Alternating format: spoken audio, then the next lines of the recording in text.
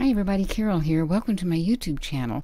Today I'm going to be making an art journal page, and I have really had to speed it up and do a lot of editing out because it was lasted so long, and I apologize for that, but I'm trying to make it short for you. But this is starting off by, I put some gesso on some cardstock. I'm just using cardstock, and it worked fine, and I'm taking an embossing folder that to me looks like a sunrise, or a big sunburst, but it probably could be used for other things. But I'm just spreading ink all around that, and yellows and oranges, and I'm going to do the bottom as well as the top, and I'm going to put in the sheet of paper I'm using and then another piece of cardstock underneath that, so that I'll get two prints for one, and from the top and the bottom. Now, some of the ink kind of, was rough looking, and I just took a makeup sponge and smoothed with a very light touch, smoothed some of that. It was mostly the orange, and just kind of smoothed some of that out, and then dabbed on some more ink where there was some lacking that didn't get onto the embossing folder. So I'm putting in both sheets of paper, sliding it through, a little bit of a tight fit, but it worked, and squishing that on out. I wish I had thought of taking some of that ink off the bottom so that I wouldn't get the straight line there that I got, but I do go back and fix it later.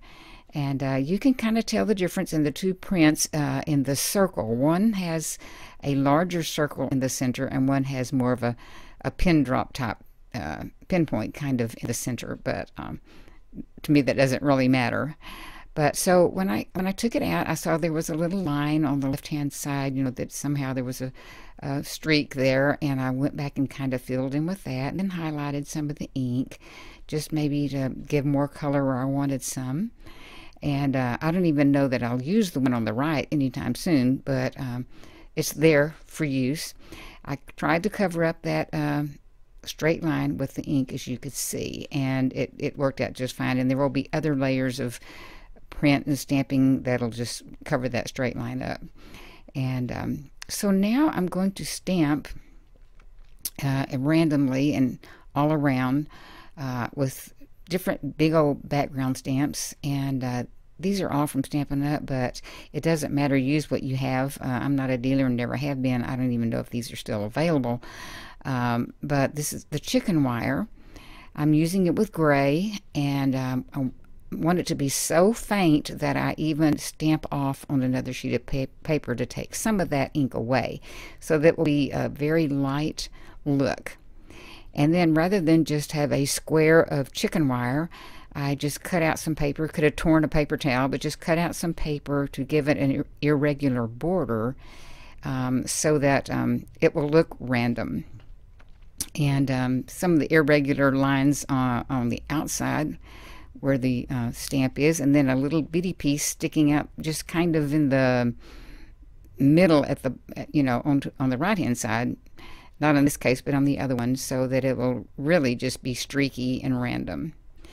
Now, with all the stamps that I used today, there is a definite directional pattern to it. Like, this is straight up and down, so I wanted it to be straight up and down. I didn't want it to be one leaning one way and one leaning the other, and so I tried to keep that in mind, to keep the stamp straight, even though it is random for sure. And then this will give you a little bit closer up look at how that printed off. The next stamp I will use is kind of what I call an argyle, a bunch of diamonds together. And again, it's directional. I need to keep it straight. So I'll be, there's the chicken wire, and you can see that showed up really well, and I like that look.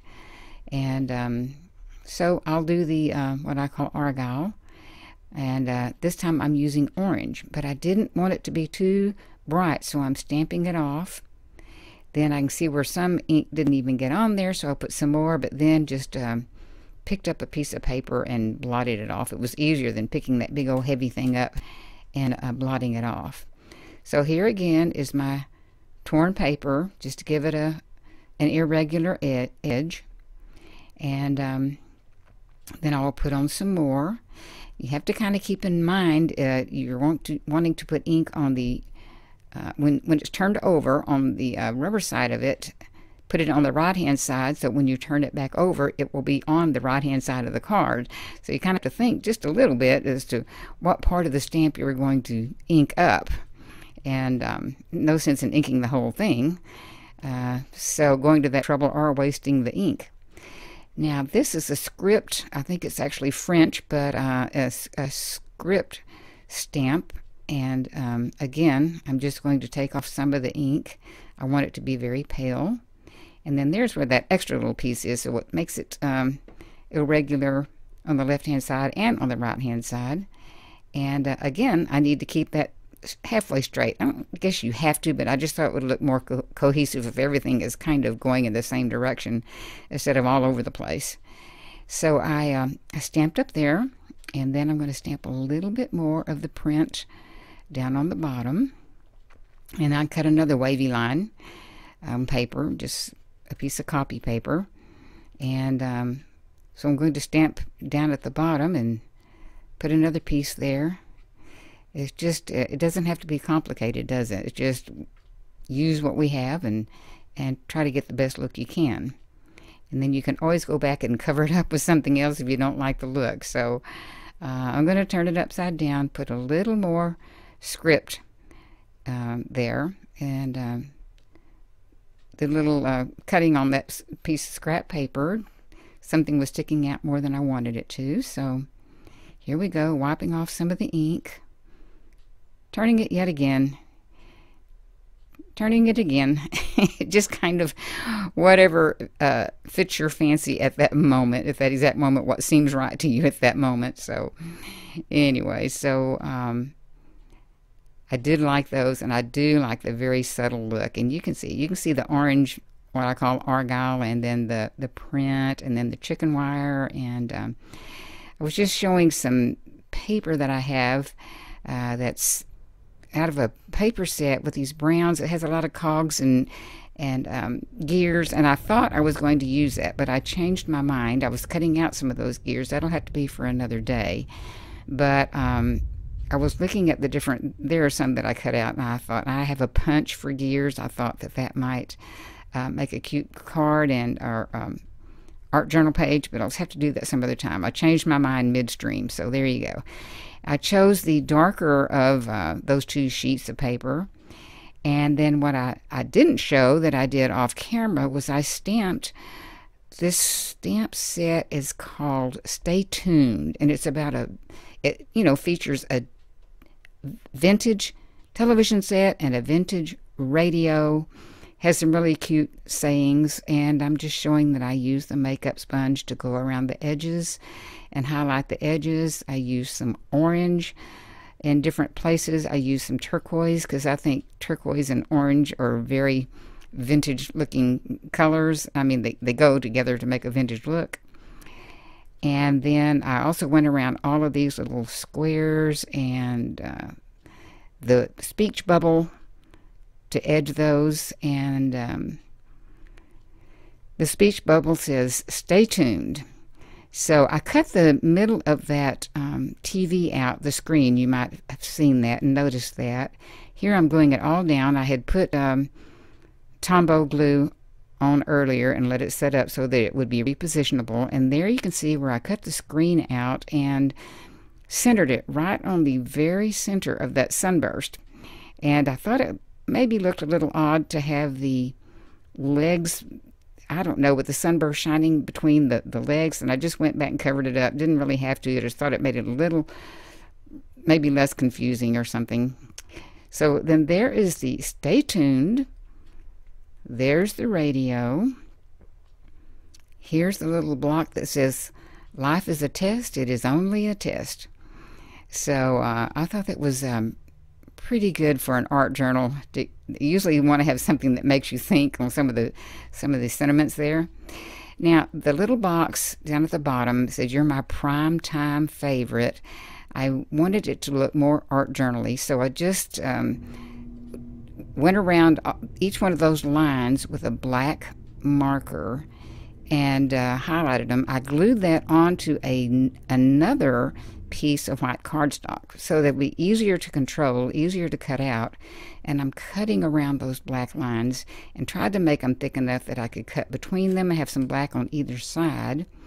And so as I'm cutting them out, instead of keeping them in a block, I'm going to spread them out. And I just like that look better. And plus it kind of fills in the space. But as I get them there, since I had, oh yes, and that one didn't get a lot of black ink at the top, so I just went back and tried to mark some more. And since that was put on with repositionable glue onto another sheet of paper, I'm just peeling that back piece of cardstock off. Still very sticky. Love that glue. It is so good. And then just sticking these down. So that's pretty much it. Well, I have a little more stamping to do, and by the way, I am hitting to where those sun rays are because I put the glue on those sun rays so that they would stick down. Now I'm bringing out my Prismacolors, and I was showing that this is such an old set. It has Berol, B-E-R-O-L, Prismacolors. Prismacolors. I don't know that they're Berol anymore. So I was just showing that these are vintage themselves. So anyway, I'm using a Versamark sticky glue, not glue, but a sticky ink pad to just put some little bitty things, and you can see them shining. They're little circles, little dots, and then some little bitty dots, little clusters of 3, and you can see them shining on the paper. It's not ink in itself, but it does highlight the color of the ink underneath it, but it is clear. It just makes it a little darker. So I'm just doing another little touch, putting some turquoise on these bottom words because they kind of blend in with the turquoise edge. And same way with the yellow on the others. Now I just wanted to do one more little touch, and that's with the texture paste. And I'm putting some dark yellow on one, which is a mustard color, and then I'm using bright yellow on the other, and I'm just stirring them up. And I have this little stencil that I bought 1,000 years ago. I think the package said 79 cents on it. It's really little checked, but I'm turning it on its side, so again we'll have the diamond look. And so I'm putting the dark mustard color up in the corner, some more just random, kind of pick a place that you think you could use some fill in, putting that under the saying. Then down in the little left-hand corner, what's left of that, I'm putting some bright yellow. And then when I peel it up, I realize that it's just kind of a straight line. It doesn't look random at all. So I'm taking my fingernail and just scraping some of that texture paste off. Then I use the packaging for that stencil just as a protection of not getting any ink on that white cardstock. Again, had to scrape some off. Same thing here. You can see that I'm getting it onto the brown, which isn't horrible, but I decided to go ahead and take it off with my fingernail. Kind of go back and scrape off some more of the little straight edges. And get my paper towel. I got some on the white cardstock. There we go. Just kind of want it to be a little more rugged looking, and not something that just came straight out of the stencil. So there you go. I'm telling you, it's pretty much done. I know it's been a rush and I've been talking fast, but I didn't want it to last too long. But I'm going to do a little close-up here, let you see some of the finer details of those designs. And so that's pretty much it. I'm just showing you some photos, and I turned it up real bright here so you can see that is the true color of that yellow. It's really bright yellow. And thanks for joining me today. I hope you enjoyed it. If you want more of these, let me know.